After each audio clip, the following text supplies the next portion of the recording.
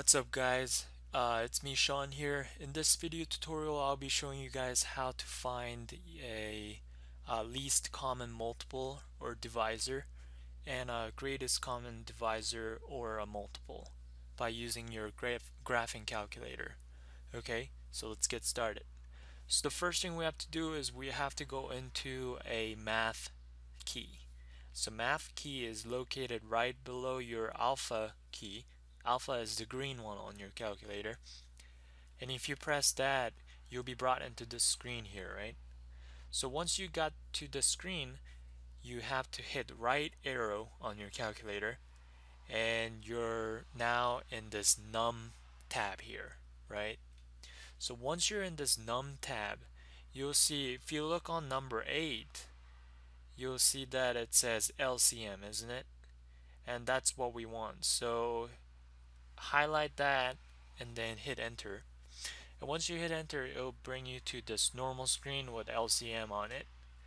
And let's say I wanted to find some least common multiple of like 12 and 24. So all you have to do is you have to type in the number and then put comma and put the second number. And once you do that, you just put close parentheses and hit enter. And once you hit enter, it's going to show you the least common multiple of those two. Okay, now that we got the least common one, how about we find the greatest common one?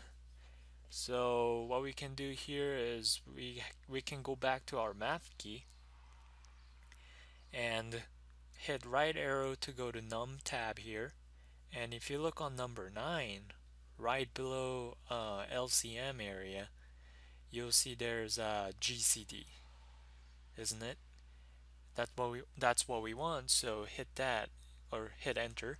And once you hit enter, you'll be brought into normal screen like the previous one. And let's try some new like 36 and 36 and 9, or yeah, 9 or something like that. And then close parentheses and hit enter. And there you go. There's the GCD for 36 and 9. Yeah, so this is very useful and it's quick. You don't have to do all those extra work. So I encourage you guys to try this out and use it wisely. So that's it for this video tutorial. If you guys have any other questions, please leave questions on the comment below. And I'll see you guys next time. Thanks.